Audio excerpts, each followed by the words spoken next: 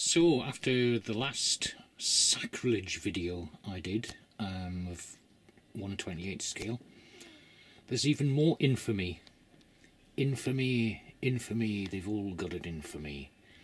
These are the American GIs that I got from War Games Illustrated a few months back, and they've been on the back burner for a little while, but I finally finished them yesterday, so I thought I'd put them up.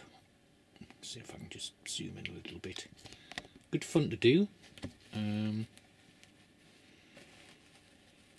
did like doing the bazooka unit. So he's sort of just getting ready to fire, just about to raise it properly on his shoulder. He's got the guy behind him, about to reload. I actually went out of my way to buy US Army green and some other greens and browns to do these guys, because I thought, why not? Vallejo paint is pretty cheap and I can use the colours for other things, but did enjoy doing them eventually. It's a nice change. Sorry about the wobble. But yeah, did like doing them. And they are nice figures as well. Maybe there'll be some Germans next, which means I'm going to have to buy a lot of greys.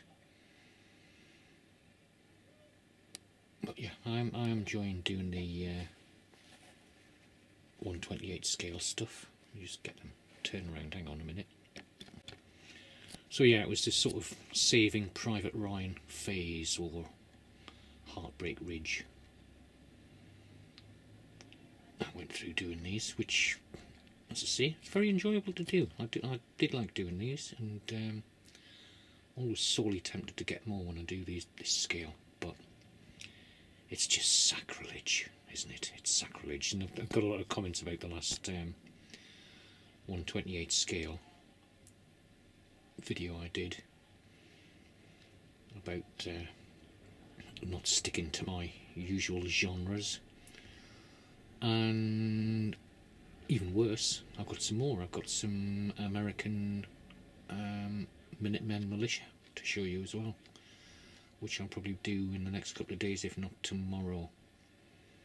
So yeah, hope you like them, and trying to do lots of videos at the moment because we're still in the lockdown, and we will be for quite some time. It's been quite interesting watching the other videos because quite a few people have been doing stuff that's off their usual well-trodden path, so good to join in and do that.